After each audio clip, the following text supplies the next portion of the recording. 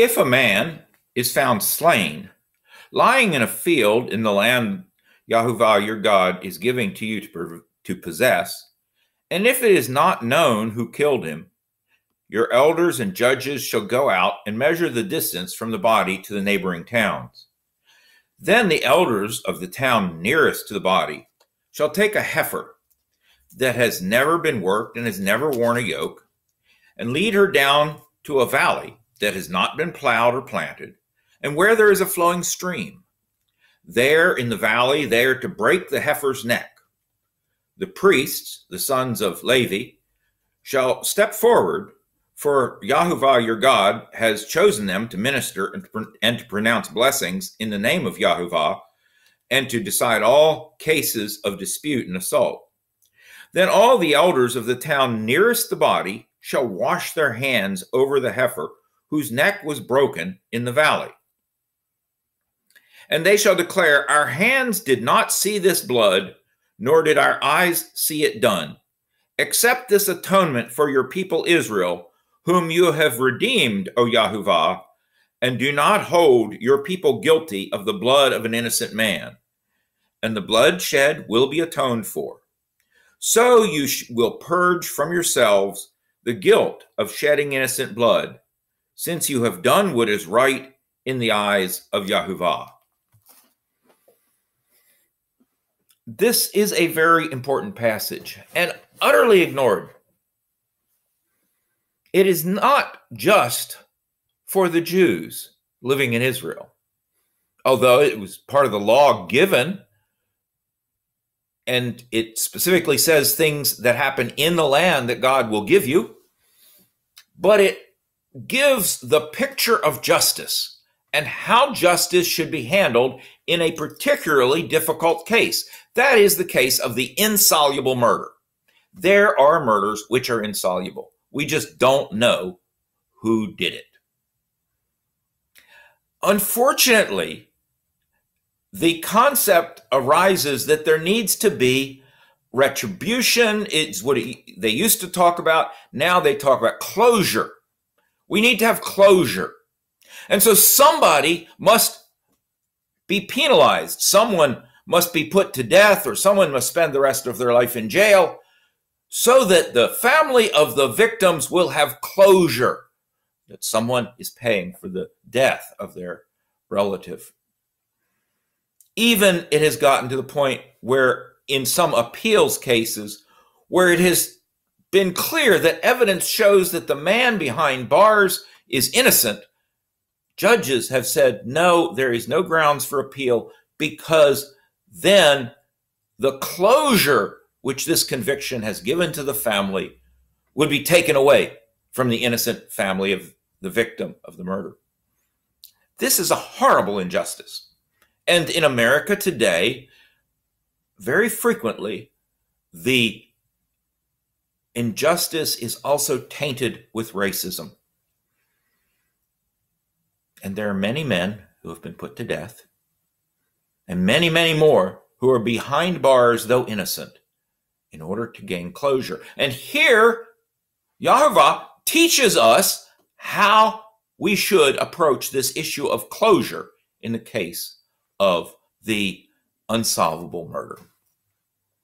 It would be good if we applied these principles in our laws and in our courts today. What's that? Oh, yeah, the word marriage in the title of this lesson.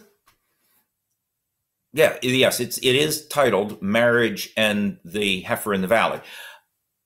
But there is nothing in this passage that is relevant to marriage.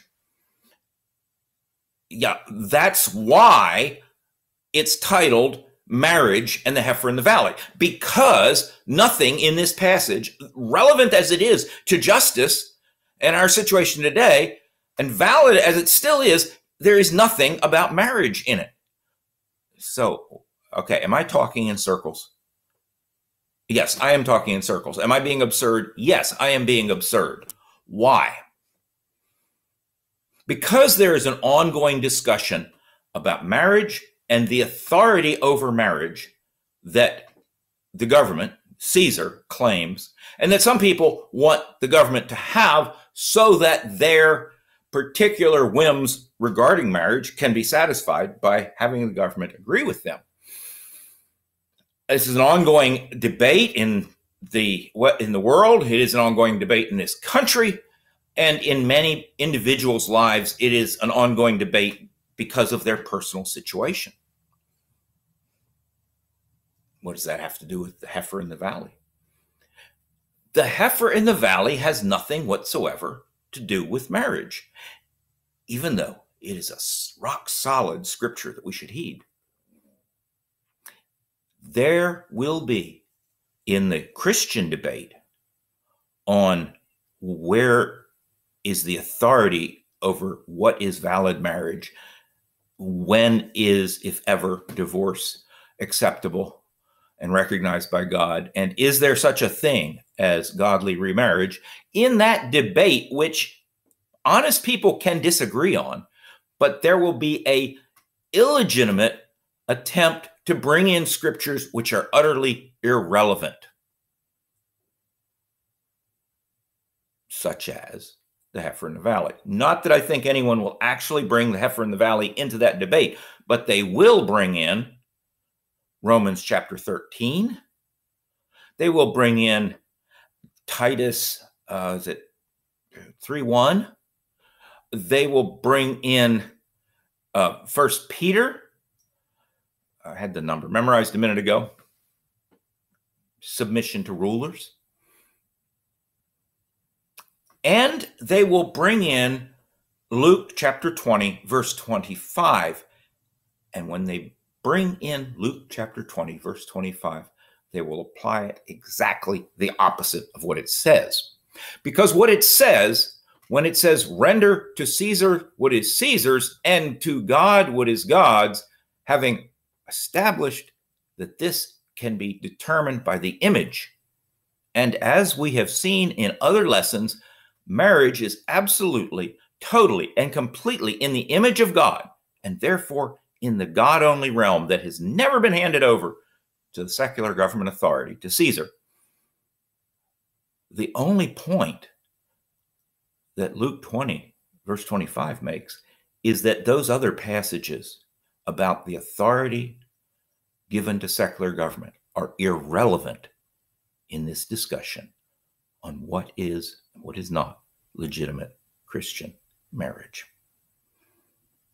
And that is why I titled this Marriage and the Heifer in the Valley, to illustrate how there are scriptures that, valid as they are to other situations of justice and authority, have nothing to say on questions of marriage.